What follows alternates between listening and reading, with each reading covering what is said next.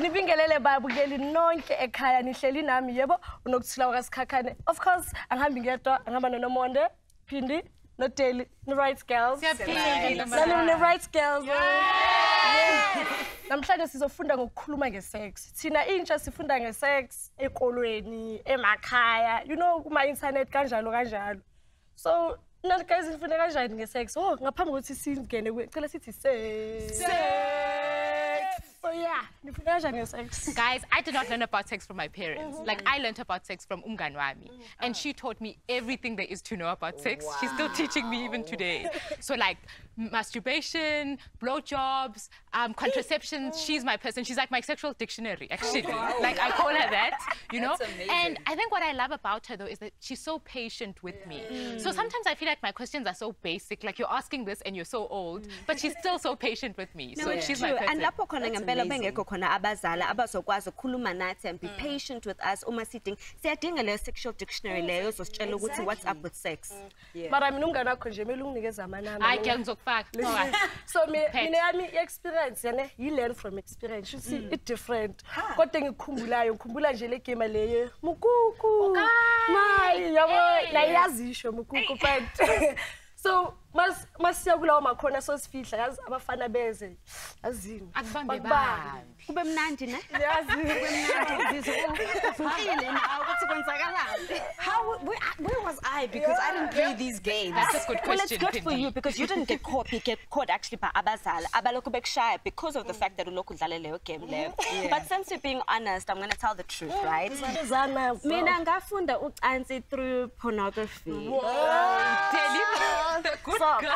Ngathole tape ngithi ekhaya elalinocansi bengazivela ukuthi angivunyela ukubuka lento ngoba ngesikhathi silokho sibuka iBold and the Beautiful nabazali uRich kanye noBrooke mabelokho beqabulana kwakuthiwa hamba bele kamereni okay so ngithola le tape le kwakunjani ngilokho ngizwa imizwa kahle ngingezwe nami ukuthi le mizwa la engizwa njengoba ngibuka lento nje kwenzakalani you know so it's just one of those memories but I know ukuthi there's a lot of shame and guilt behind what I saw hence I'm only able to confess it now that actually was pornography. Talking about the shame part, it's only now that I'm engaged. Keep put a ring on it. That with my partner now, he was one of the first people who was, you know, who kind of said to me, you know, what do you like in bed? Do you do these things because of what happened in your past or do you do them because you actually like them? And let's take things slowly. So I got a sex education from him. So he taught me everything from the basics to where we are now, which I think is upper grade.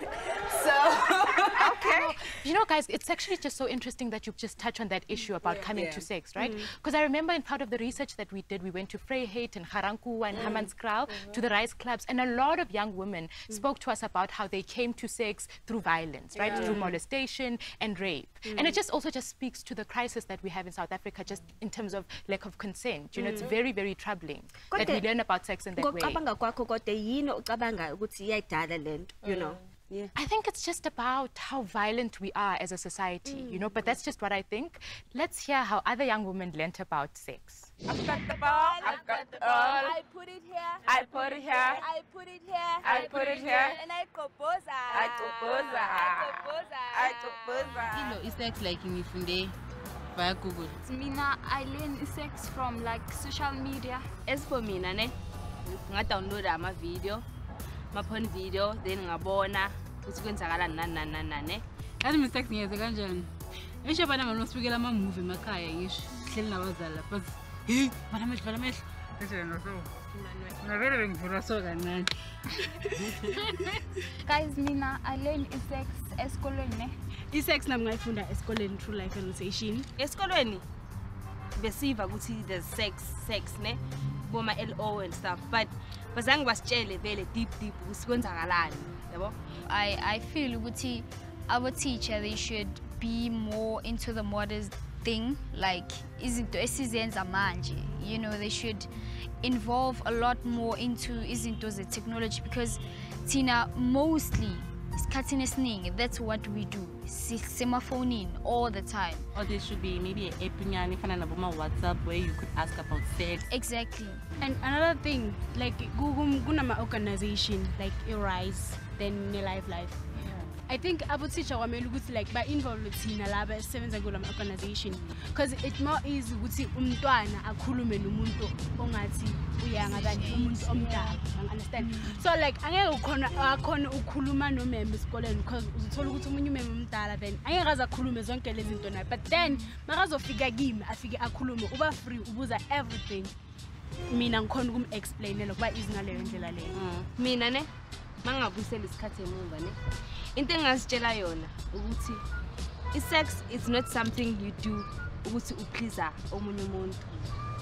Kose kube yinto oshithi ofuna wena kuyenza ne from wena, not because ufuna ukuthi ufuna uplease i-boyfriend yakho ukuthi ihlale nawe or ufuna ukuthi uplease abangani ukuthi ubajabulise ukuthi ufuna ukufitha in. No, it's wrong ukuthi wenze njalo.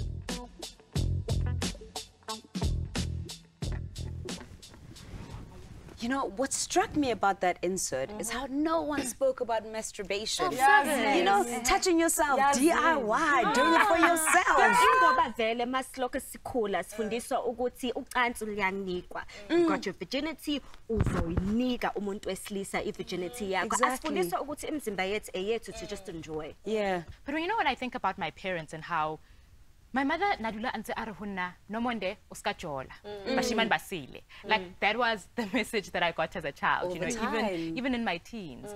And so but what about all these rules and these regulations, right? But then when there's all these changes that are happening to your body and you don't know what's happening. And ngivumelana nawe ngempela abazali bayafihla okuningi, especially makufika ku sex. Yazi bafihla for anything futhi ngiyazibuza njengoba ngumama so inengane intombazana singafundiswanga thina amantombazana ngesex ukuthi bona abafana kuvumelile ukuthi basisize bama-debate kodwa amantombazane khulumani nathi lapha emakhaya ukuthi wena ufunde kanjani ngesex noma ufise ngabe bakutshele kanjani ngayo. Ningakhohlwa ukusithinta epagini lethu ku-Facebook lithi #RiseTalkShow ningayindawo.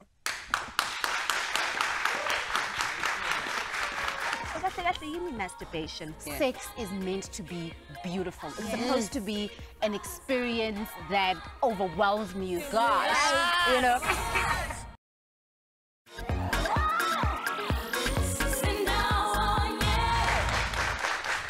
Welcome back to Rise. As young people, we learn about sex from our peers, the internet, soapies, or even pornography, which means most of the time we're getting incorrect or false information. Let's hear what you guys had to say on our social media pages. So we asked you, where did you first learn about sex? And here's what you had to say. So Ufifi said, my first boyfriend taught me everything about sex at the age of 17. Utandaza says, from my friends talking about it when I was 14. Go you, Tandaza. Keep that discussion going. Unomsom Luko said, I learned at school at the age of 16 and I experienced it. 8 months later, I asked my mom what is kicking in my stomach. Boom, I'm pregnant. I didn't know what was happening and I gave birth to a fetal distressed boy. It was a bad experience. I wish my parents talked about it before it had happened. Thank you so much for sharing with us, and please keep your comments coming on our social media pages with the #RiseTalkShow. So now we're going to introduce our guest for tonight, Dr. Mpume, who's a gynecologist. Let's give her a warm Rise welcome, ladies.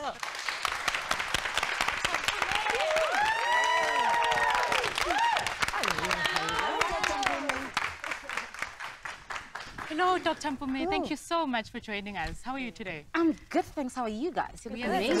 Good. Thank you. Oh, good. Right. I'm interested, Dr. Mpume, when was the first time you learnt about sex? Sure. I can't even remember. I was probably a teenager at some point, and the funny thing, it wasn't through my parents or anybody, it was through my peers, through Glalumas Dosi or something like that. Yeah, just like us, yeah. Sure. Dr. Mpume, you know, looking at this picture in the background, GuLO, this is how we learn about sex, right? Through the reproductive system. But this is biology, this is not sex education if we think about it. Absolutely. Why are we taught in this way? I mean, our curriculum, first of all, is in English, if you think about it. And, I mean, can you imagine, how do you talk about biology in isiZulu, khuluma kanjani? So one of the things is the lack of the language that we use. But not only that, remember, growing or grooming children should actually be happening in the homes, not at the schools. So our parents don't know biology, but they should be engaging us about sex, right? It's like somebody taking you to a kitchen and saying, and they show you parts. But abakufundisa ukupheka, exactly. Yeah. So earlier on namhlanje besibuka osisi bethu kuyi-Rise Young Women's Club, right? Bebekhuluma nabo ukuthi balifunde kanjani ucansi. Kepha akekho noyedwa okhuluma nge-masturbation. So kahle kahle yini masturbation firstly, and then secondly, you know, kubalulekile kangakanani ukuthi thina njengabantu abasha sifunde njengemizimba yethu. I want to answer your question the other way around and start by answering the importance of ukwazi umzimba wakho. You know, I mean, a lot of us, when we even go on our periods, we have no idea what's happening. So true. We have no idea. I mean, boys, when they have their, you know, wet dreams, they have no idea what's happening. And there's this culture of saying, fitla, fitla, fitla, fitla. You know, I mean, and it breeds this shame so that the dialogue of asking what is happening, then you understand your body, you understand what your hormones are doing. But not only that, you get confident in being a woman or in being a guy about your body, what's happening to it. Then masturbation, you know, it's a sexual practice that where it's like an erotic stimulation of yourself. In the areas that make you, you know, you must feel yourself. You know, and it's important because I always say it's amazing how sometimes we expect the next person uguti satisfy uguti and yet you don't even know where are your trigger points, your touch points, your G points. You know, it's like so it forms an encompassing part of know yourself, know your body, understand your body. So ukhuluma vele ngokuzibamba mina nginomntwana ne or intombazana nakhona vele abazali abasifundisana ngazo. So ngima approach kanjani because like ngithukile yangithusa I've got a 7-year-old, but this is the thing. I think siyayicabanga ukuthi, you know, you must just start by talking about sex to your children. It doesn't work like that. Have conversations about whatever you guys do on a daily, so that when it's time for you to talk about sex, it's just the natural progression of life, you know, and then we must stop using things like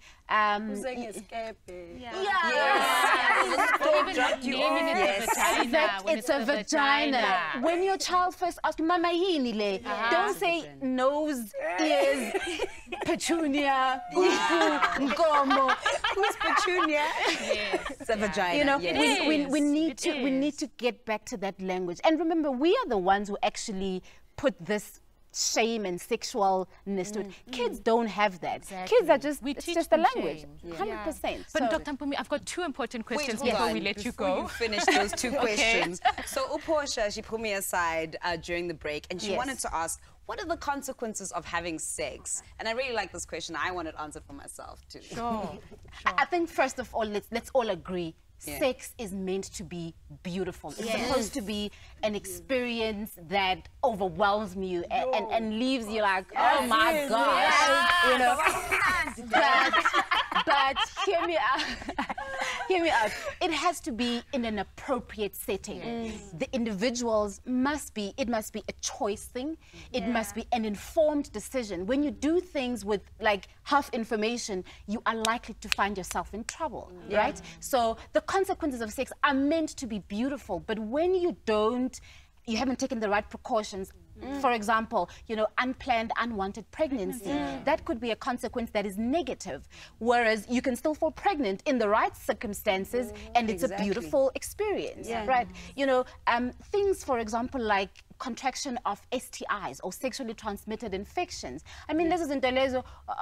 Come on, it's 2017, medication, information is out there. There is no reason why we should be experiencing the negatives from sex. You know, Dr. Mpumi, like Hagenana, my older generation, like my parents, the rites of passage that they went through, and that helped them learn about sex, right? But in this day and age, there's very few and far between, and there are different sources of those. So where should we be learning about sex today? First of all, I mean, we should be first and foremost be learning from our parents. They are our first trusted source. They are a comfortable and a safe environment, and they have our vested interest at heart. So our families, our communities, those are the first places. Secondly, obviously, the healthcare sector. I mean, sometimes we are not up to scratch with you know, whether it's our attitude towards sex, especially when it comes to young people. Yeah. We need to clean up our act as well as the healthcare sector. And then clinics especially. You know, and then the last part, which I think is quite innovative. I mean, when you think about how many, you know, women's events or men's events are happening, why do us as moms not take our daughters to those things? Expose our children to the things that we are doing as adults. We may never have Ugyo check out, you know, the vaginas like we used to back in the day, but we still have communal things that we do on our day-to-day schedules that can be used as platforms to teach our children and make them see what we do on a daily. Yeah, thank you so much, Dr. Mpumi, for coming and sharing your knowledge with us today. I know that as young people, we're always struggling to talk about this thing called sex, and we really don't have people who will tell us the truth. And it's so great to have someone with your knowledge and your experience come and talk to us like this. And I mean, like, personally, everyone is like Osporanga, like nights, like, My absolute pleasure. Thank you. Love it, love it, love it. So let's see what our Rise Young Woman and Malebo have to say after the break. Stay tuned. You know, most of us started having sex due to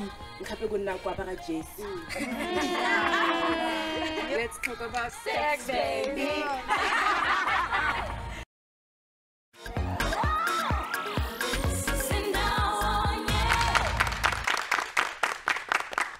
Siyawamkela futhi kwi-Rise. Namhlanje sizama ukubona ukuthi yini ngempela engashintsha abantu abasha ngendlela ngokuthi befunda ngalo ucansi. Isikhathi sokuthi sihlale njengamanje nosiswethu omdala osoxoxa nathi and help us to actually understand the topic a lot better. Welcome to the Rise Woman and a warm welcome to Malebo.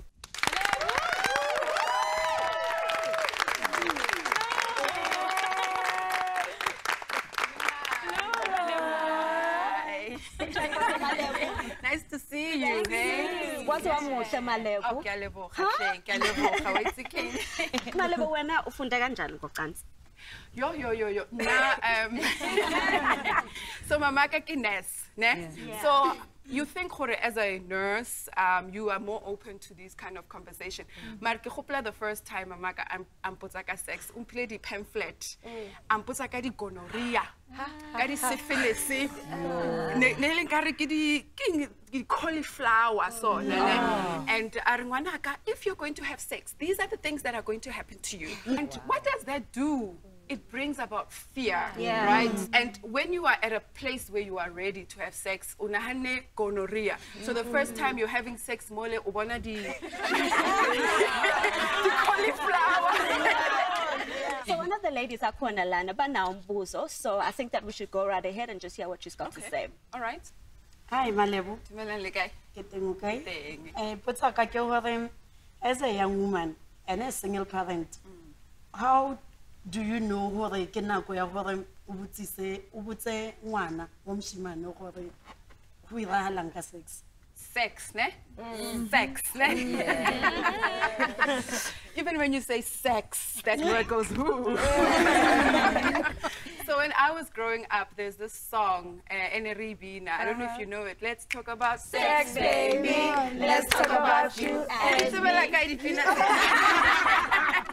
So, I mean, that's a very important question, yeah, hore, how khudisangwana wa moshimane ubuang liena. I want to know from you, do you think there are differences between a boy and a girl? Should we give a boy and a girl different messages? So that means, hore, whatever it is that you talk to your girl, you talk to your boy.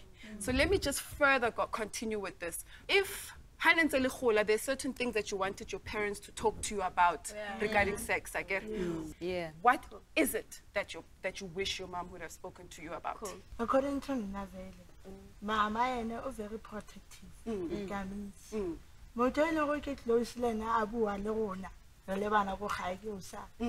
And she's very open. So normally, okay, fine. But then, however, sex, condomize. And it's which I usually as a sex slave. That is the best thing. Growing up, one thing that I wish my mom told me was, or taught me, was to teach me how to realize when a man, or let me say a boy, is lying to me. You know, most of us started having sex due to there's no way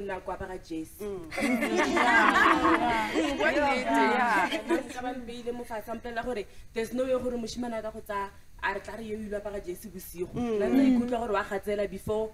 So that's one thing that I wish I shared with my mom. And I'm sure a lot of us can relate, right? There's a lot of things that we wish for mama right? So it's a lesson on us. We need to break some certain cycles. Yeah. It's important for you to be friends with your Parents. Yes. Ngicela ukuthi siyazi vele ukuthi kubalekile, you know, kuthina in particular as young women ukuthi sifunde ngocansi. But you know, the question is, why is it so important? The reality is, as we know, is that young women are engaged in sexual activities. They are exploring things around sex. So it's important that the education around that is wholesome, because simply just talking about abstinence does not prepare us for things like unwanted pregnancies, things like STIs and HIV and AIDS. So a wholesome education makes sure that you own your own body. When you own your own body, you make informed decisions and you have a fulfilling life for yourself and for your partner. Great, ngibonge kakhulu Malebu, like azini kuyasiza vele sikhulume ngayo sex. Kuyadingeka nje. Okay. So lapho bazali ngiyazi ukunzima ukuthi nikhulume ngathi ngezocansi, kodwa cela usisi uanti ukuthi you know asiphendulele lemibizo le ngenxa ngesex. So ningakhohlwa ukusithinta ku Facebook page yethu ithi #RiceTalkShow. Next week, same time, same place.